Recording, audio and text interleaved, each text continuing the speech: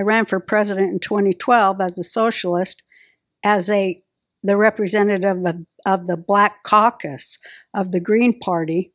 And the Peace and Freedom Party. And Peace and Freedom Party. And when I saw the racism of the left, I had to leave because it's a grift.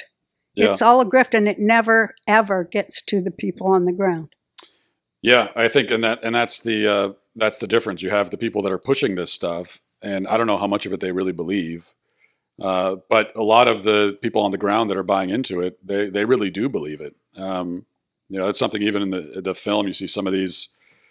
We go to the Race to Dinner, for example, or go to a support group for white people sitting around like it's an AA meeting talking about their white grief or whatever.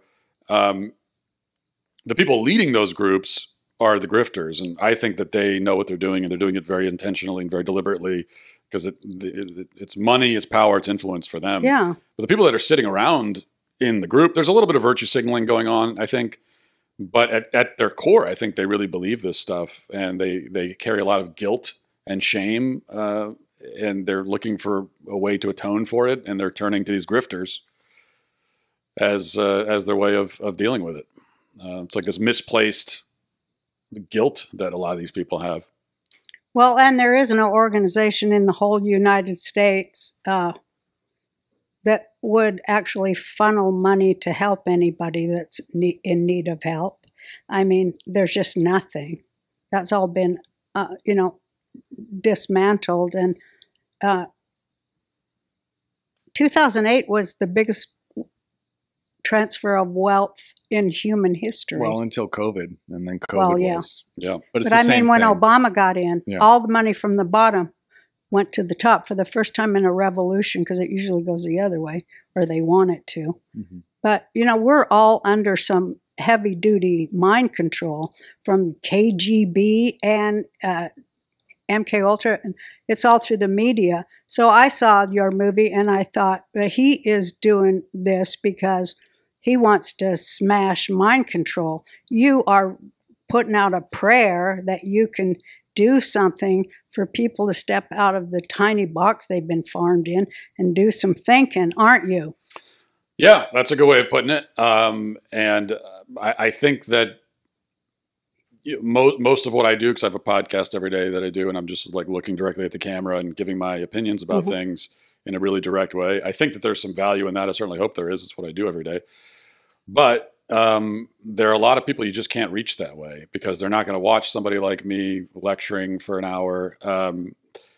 If you're just like saying, "Oh, here are my opinions. Here's why I'm right." I think there's a large portion of the audience that just isn't going to listen. You have no chance of reaching them because they're not going to listen.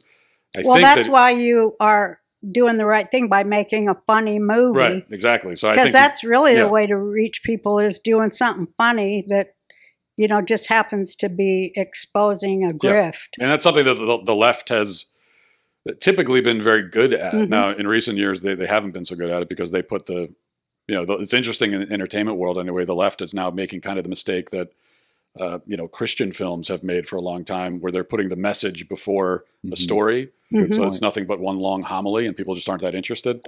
Excellent point. Yeah, that's a great point. But I think it creates an opportunity for someone to come in and make entertainment that's actually entertaining, but also has the message. And that's one thing that, our director on this film, Man, What Is a Woman, Justin Folk, is a great director. And I'm lucky that I have someone like him because he's always, for both of the films, he's the one who's always reminding me that this is a movie. It's not a podcast. I know I always want to turn to the camera and start giving my opinion, but that's not what this is about.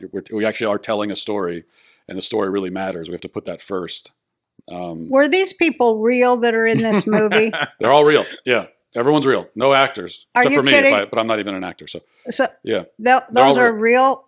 Yeah, they're 100% real. And these are all real things. I mean, you can look these people up, and if you want to go to your own white grief support group, you can go, and or if you want to go to a Race to Dinner, I think they're still doing those. Everybody at that Race to Dinner was white. They was all white women except one woman. That's the only people allowed. Right. Well, did they have a quota there for their race consciousness raising race Yeah, well, parties? it's for white women. It's led by Syra Rao and Regina Jackson, who are the two, the Indian woman and the black woman leading it. Okay. But only white women are allowed to attend. I get it, because they're the ones that has to learn something. I get it. And they have to be women. That's one of the reasons why I ended up having to show up as a server, because I wanted to attend the dinner and sit at the table and be one of the They wouldn't people. let you. And they wouldn't. We called them up and they said that no white men. Yeah, well, they said you have to be a woman, which is interesting because it's like, well, what is a woman? Right. And you should just wear a dress. And I think we even asked, or our producers did, well, what about a trans woman? You know, because we thought maybe that was one way around this. Yeah. And they said that the way of saying, they didn't want to say, no, it has to be a real woman, even though that's what they meant. They couldn't say it. So I think they said the way of putting it was, if I remember correctly, it was like, no beards. Yeah. Basically, they said, well, someone who's been socialized as a woman. Oh, that's a good way of putting it. Right. Wow. So let's unpack that. That's amazing. So that's every drag queen. Have they been socialized? It doesn't mean anything. I don't but know. You could have said you were socialized as a woman. Still, I suppose. We thought about it. It would be funny because the thing is, if I'd come in and say, well, I'm a trans woman, I would not have dressed in drag. I would have just walked in exactly like this. Yeah. And sat down and say, I'm a woman. Been amazing. You could have said, I'm a trans woman lesbian. And then they go, oh, okay, that makes sense. I want to dress up like a man and put a beard on in drag and then go read the Bible to kids at school. That's technically drag, I guess. So. What do you think of that idea? They probably won't let you do it. Well, I think read the Bible without the who needs the beard. The other well, thing they too wouldn't let me unless I was dressed like a man. Yeah, that's true. See what I'm saying? Trying to be subversive all the time. Yeah, but that's part of their thing is that they say that being a man or woman, there's no requirement. You don't have to look a certain way. So I should be able to identify as a woman and not change a single thing about myself and be accepted as such. But of course, I wouldn't be. Isn't it ironic that the same time that they passed all those laws about what is a woman, and of course it's, what is it? Somebody with a bonus hole is what it says on the insurance policies. That's what a woman is, a birthing person with a bonus hole. A bonus hole. That's what they say. I think that's a new one. I know everything about it because I have. The bonus hole is the vagina. Yeah, well, I figured that. Yeah, okay. I just wasn't sure. I'm here to help. I figured that's self-descriptive. That tells you everything you need to know there. But but that's like. But at the same time, they passed all those laws pro-trans. Women lost protection under the law. Yeah. As a protected class. So. Yeah, well, that's what Title IX was supposed to be all about: protecting women, protecting women's sports, and so on.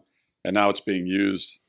The Biden administration is trying to use it to do exactly the opposite of what it was intended to do. But the Supreme Court froze him on that. Did you know that? Mm-hmm. Yeah, yeah. They are crazy. They're just trying to burn everything down. I think. Do you? When you say they, you mean like the left? The Democrats. Well, the left is the Democrats now. Yeah, they are one and the same. Yeah, I totally agree, and I think that you're right that dismantle. They use the word dismantle. They use it as a positive. They talk about it all the time. Dismantle the patriarchy, dismantle whiteness, dismantle whatever. And that is very much what they want to do. And the thing is, we often on the right will say things like, well, the left, they want to redefine woman. They want to redefine all these terms. They want to redefine marriage. But really, they're not looking to redefine anything. What they want to do is remove the definition of these words, but replace it with nothing. So there is no new definition of woman. Woman just doesn't mean anything anymore. It's nothing. So they want to reduce everything into nothingness. So I guess the idea woman soon, they take incremental steps, and soon woman will be persona non grata, second-class citizen. And they've wanted that. I think all of this is a return to feudalism. And, that's what they want. Yeah, I think you're right. So you see